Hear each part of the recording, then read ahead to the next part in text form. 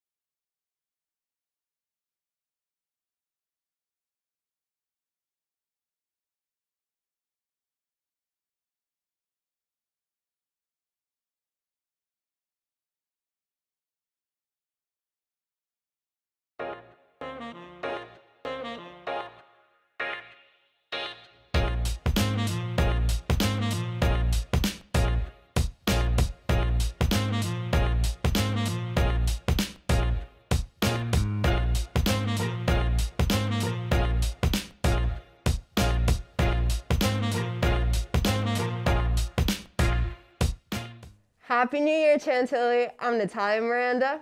And I'm Kaylin Rowell. Today is Wednesday, January 12th, 2022. And here are your morning announcements. Today's an A day with LS2. Tomorrow is a B day.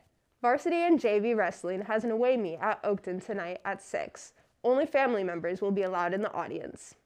If you have an announcement you would like to submit to the nightly news, there is a request form linked in the description of our shows on YouTube.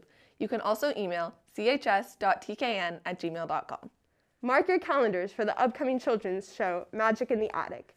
CHS Drama will have performances January 28th through the 30th.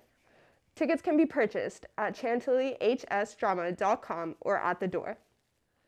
Attention all gamers and non-gamers alike. The shows that you have been playing have been benefiting you right under your nose. Research has challenged the stereotype of isolated gamers. However, 70% of gamers play with a friend or family. Video games create an environment for those who have social anxiety to learn the skills needed to communicate with others in the real world. Benefits from video games, honestly, the main ones would be hand-eye coordination. When you're playing, especially like first-person shooters, and you have to move your mouse to react to different targets and stuff, you get really good hand-eye coordination.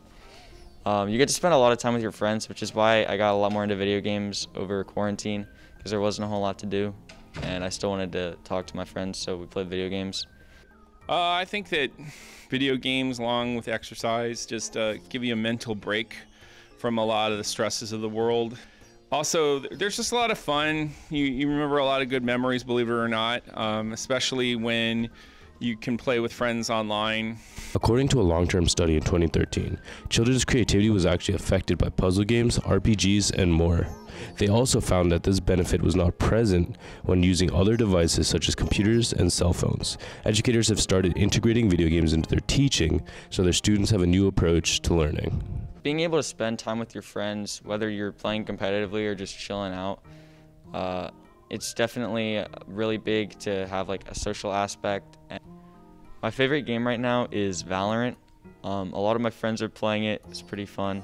It's there's strategy involved as well as mechanical skills, so I'm having a lot. The historian in me loves any Assassin's Creed games because they do such a fantastic job contextualizing the history behind it, and you actually learn quite a lot.